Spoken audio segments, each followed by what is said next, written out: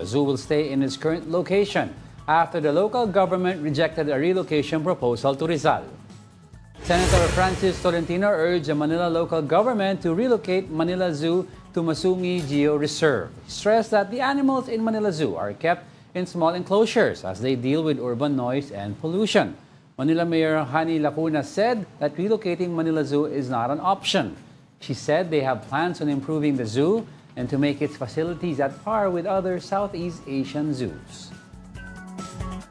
To be fair naman, it is really expected na kukontrahin ito ng mayor ng Manila, which is Mayor Honey Lacuna, because alam mo naman natin, Manila Zoo is Manila Zoo eh. Bata pa lang ako. Icon. Oo, Manila Zoo. Ang daming activists nag-speak out against the zoo. But they have to understand, majority of the animals though in the zoo already, when they received it, cannot be re-released into the wild anymore because they are unable anymore to fend and defend themselves.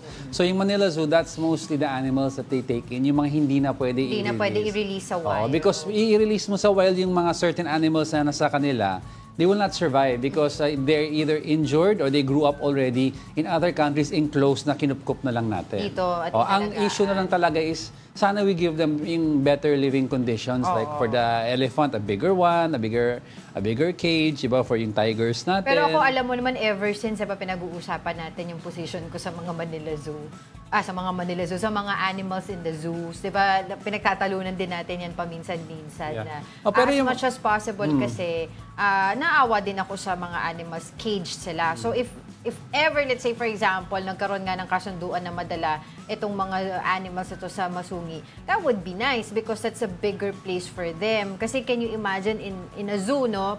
Let's say not just in Manila Zoo, no? In a zoo, generally speaking, yung mga animals in the zoo, yung na-control talaga yung environment nila, including yung ano yung kakainin nila, sino yung dapat i-mate nila, anong oras dapat sila matulog. It is actually controlled by human. Because nung unang panahon, the zoos were designed for entertainment purposes. Yun ang masama. It's because walang dahilan, you capture the animal and then... Para lang ipet-pet ng mga pero tao. Most zoos now kasi, two things ang goal nila. One is, kunyari, dying breed na yung isang animal, like the white tiger. Siyempre, you want to keep them enclosed already, have them breed, and if they cannot be re-released, keep them safe. Because if they're out in the wild, more or less, mapatay sila ng ibang kalahi nila, mapatay sila ng ibang animal. So, yan ang isa sa mga zoos ngayon. That's what they are doing right now. But pero yung iba kasi... Bihirang-bihira na yung zoo na they do that na walang dahilan. It's